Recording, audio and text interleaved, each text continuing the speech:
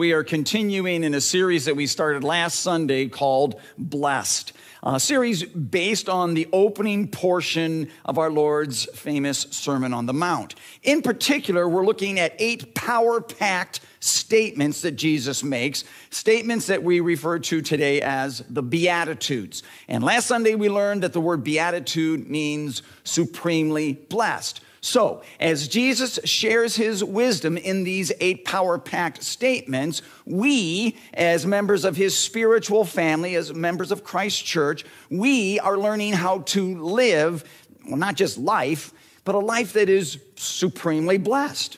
And who doesn't want that, right? So last Sunday we started and we looked at the very first beatitude that Jesus teaches. In Matthew 5, verse 3, Jesus says, "Blessed are the poor in spirit, for theirs is the kingdom of heaven." And we learned that poor in spirit is referring to kind of a spiritual humility where you depend upon God and not upon yourself. You depend on God's timing, God's wisdom. You depend on God for forgiveness, for eternal life. You depend on God for everything. As members of God's spiritual family, you are blessed when you depend on him, on God, and not yourself. Today, we're looking at a topic that we are all aware of and something that we fully know about, and it's the fact that life is tough. Right? Life can be painful and hard and difficult, which shouldn't surprise you because ever since Adam and Eve sinned, the whole world has been broken, right? Nothing works perfectly. Your body does not work perfectly. Your marriage does not work perfectly. The economy does not work perfectly. The weather doesn't work perfectly. Nothing works perfectly. And as a result of that, life can be filled with sorrow and suffering and disappointment. Now, thankfully, for all of you seated here, for all of you watching online right now, Jesus offers this second beatitude that helps us to rise above those problems and pressures. And Jesus offers this in Matthew 5, verse 4. Let's read this beatitude together. Ready? "Blessed are those who mourn, for they will be comforted." Now, it seems kind of strange that, you're going to be blessed if you mourn, but that's what Jesus teaches. And we'll look more at that in a little bit. But for right now, I want to share 2 important truths for you to know. The first truth is that God doesn't expect you to be happy all the time. He just doesn't. Being a Christ follower does not mean that you always have to be smiling. Right? There is a lot of pain on this planet, and the Bible says it's okay to grieve that pain. In Ecclesiastes 3, it says there is a time for everything, a time to weep and a time to mourn. So yes, it's okay to grieve when something bad happens to you, as well as when something good doesn't happen to you. It's okay to grieve when a family member or a friend doesn't care about who Jesus is. It's okay to grieve about you losing your job or losing a relationship or losing your health. It's okay to grieve over a sin that you've committed. There are all kinds of reasons over which you can grieve and mourn, and that's okay. God does not expect you to be happy all the time. Second thing, though, you want to know is that grief is healthy. I understand that grief is a very painful and hard emotion, but it is also a healthy emotion. And God loves to use it as a tool to help you in those difficult situations of your life. So instead of you, maybe burying your feelings or pretending they don't exist, God wants you to grieve those feelings. Fortunately, many people don't grieve because they never really learned how to grieve the pain and the difficulties of their life. Maybe as a child, their parents divorced, or maybe they were abused or hurt or whatever. But growing up, they never learned to grieve that pain in a healthy kind of way. And so what they learned instead was just push it down and, just kind of ignore it. But grieving pain and loss is healthy. And it's important because if you don't grieve it, you're going to get stuck there and stay there, and you don't want to do that. You're going to spend the rest of your life reacting to different things based on something that may have happened in some cases years ago, and then taking it out on all the people around you, and that's not fair. So, while bad things that happen to you may or may not necessarily be your choice, grief is a choice. and it's a healthy choice.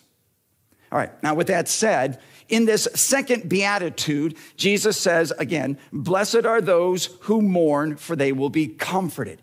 Great, sounds fantastic. How does that work? How does God comfort you when you are dealing with problems or troubles or difficulties in life? Well, one way that God comforts you when you mourn is that God understands you. Yes, he does. It is so reassuring. It is so good to know or to realize that God knows just how you feel, right? He sees the deep, gut-wrenching problems that you face. He hears those deep, heavy sighs that you make. He understands. We heard this just a moment ago from Isaiah 40.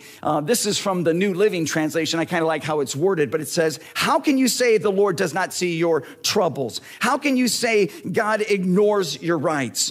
The Lord is the everlasting God, the creator of all the earth. No one can measure the depths of his understanding.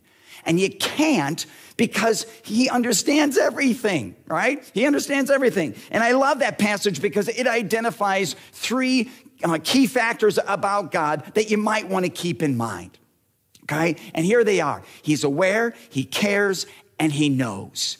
And I'd like you to say those with me. Let's say those together. He's aware, he cares, and he knows. That's huge, folks, because when you are going through a problem or a difficulty or a time in your life that is painful and it's troubling to you, it's good to have somebody who's aware of what you're going through, who cares about how you feel, and who knows what it's like. And that's God, right? And because he's aware and cares and knows, he also provides. And one of the provisions that God offers is found in Matthew 7, where Jesus says, ask and it will be given to you, seek and you will find, knock and the door will be opened to you. For everyone who asks receives, he who seeks finds, and to him who knocks the door will be opened. Based on that verse, the provision that God offers you when you are in a period of grieving and mourning is this: he hears your prayers. He hears your cries for help. When you are asking, he's going to give. When you are knocking, he's going to answer. When you are seeking, he will help you find. And I realize that when you think about, the God knows everything about your life, I realize that it's tempting to think, well, why do I even need to bother to ask God and go to him in prayer if he already knows everything anyway? Here's why. Your prayer brings God into the problem. Your prayer brings God's presence and his power and his peace into your situation. So when grieving the troubles of life, remember that one way that God comforts you is just by understanding you, right? He's aware of the groans and the heavy sighs. He cares about those prayers, those cries for help, and especially those cries where you don't even know what to say or how to say it. Yeah, and he knows what you're going through. God understands. Second way by which God comforts you when you mourn is that God also guides you. God guides you. And it's reassuring to know that when you are going through problems or troubles or difficulties that fill your life with darkness, that God guides you by shining the light of his word into that situation. 2 Peter 1 says, we have something more sure, the prophetic word, to which you will do well to pay attention as to a lamp shining in a dark place. In those days of pain and trouble that you face, okay, in those moments, it's easy to become discouraged or disoriented or overwhelmed. And maybe it's because the financial hole that you're in just keeps getting deeper. Maybe your health condition just keeps getting worse. Maybe the friendship that you care about keeps falling apart. Whatever the situation, in those times of mourning and grieving, you can always cling to God's word that brings light, the light of perspective and truth into your situation.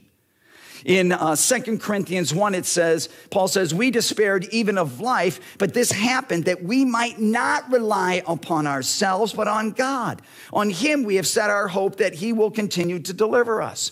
So God's plan is to use that time of difficulty to guide you through that darkness, to lead you into a point where you are trusting him, where you are relying, where you're leaning more on God than on yourself.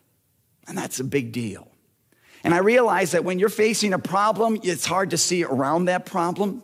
So God offers another provision for you.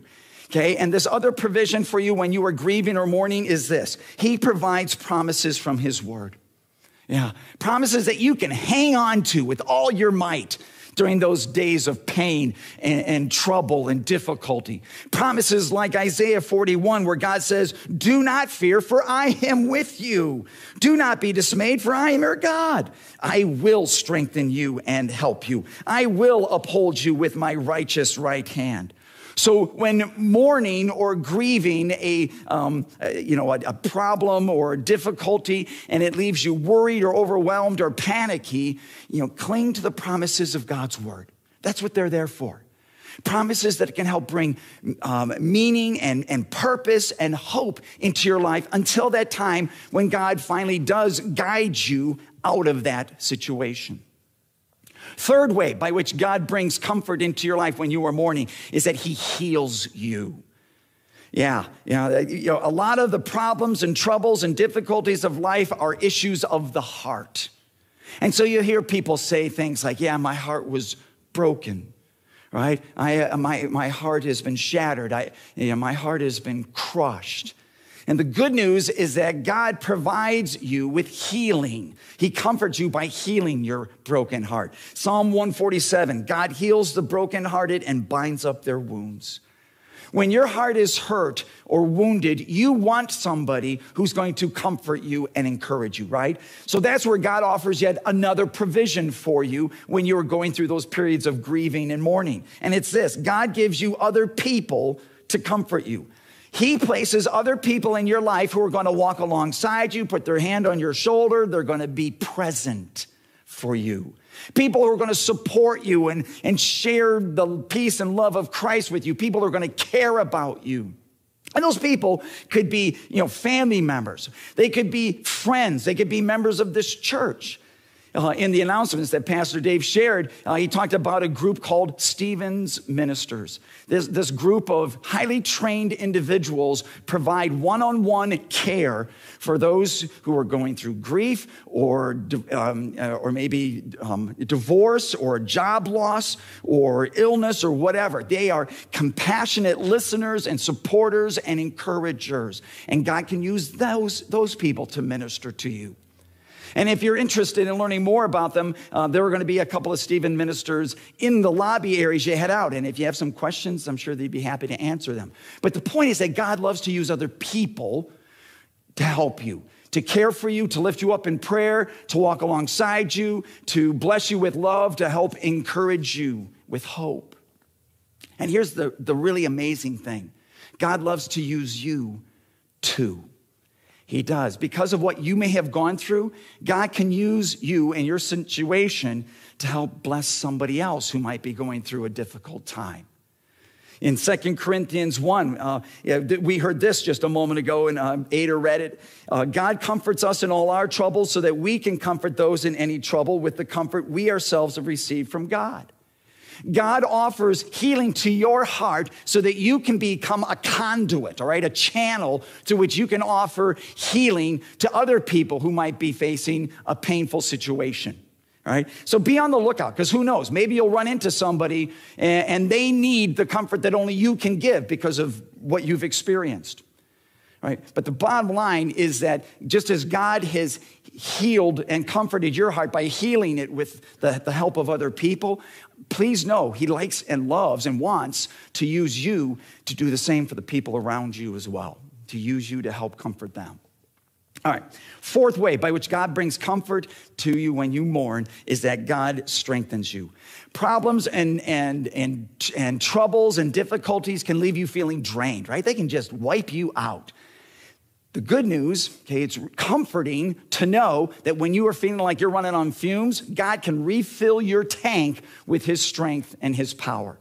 Again, this is from the first reading from Isaiah 40. God gives strength to the weary and increases the power of the weak. Those who hope in the Lord will renew their strength. So when your problems are threatening to push you down, God promises to lift you up and to lift you up with his strength. And the way that he does that is through this final provision that I want to discuss with you, and it's this. God gives you the power of his Holy Spirit. Before Jesus went back into heaven, he promised that he would send a helper, which is the Holy Spirit, who would be your constant companion. The Holy Spirit who would give you strength and power. Jesus says it this way in John 15, but when the helper comes, whom I will send to you, that's not it. There's his Holy Spirit. There's the passage. John 15. But when the helper comes, whom I will send to you from the Father, the Spirit of truth who proceeds from the Father, he will bear witness about me. Now, for many of you, the Holy Spirit moved into your life at your baptism, right? That's when he took up residency within you. And now, because he's there, he's the one who helps, he helps you control your words that you speak and directs the decisions that you make, and he empowers you to live out your faith. That's the work of the Holy Spirit who lives within you. And he lives in you because, as it says in 1 Corinthians 6, do you not know that your body is a temple of the Holy Spirit who is in you, whom you have received from God? You are not your own. You were bought at a price. And